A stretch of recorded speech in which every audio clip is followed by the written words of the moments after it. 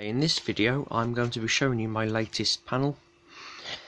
It's an addressable panel and it's the C-tec XFP fire panel.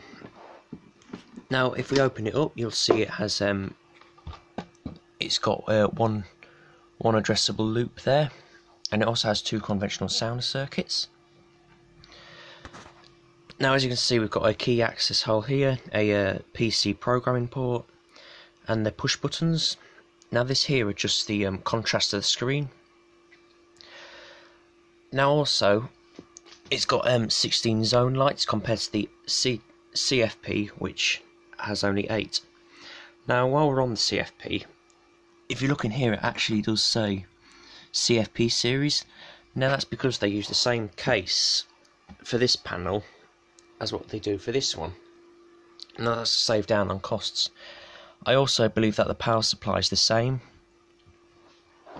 Now if I boot it up you will see it runs on the XP95 protocol. As you can see, that's the date when it was made, and that's showing it's normal. It will come up with battery fault because there's no batteries in it.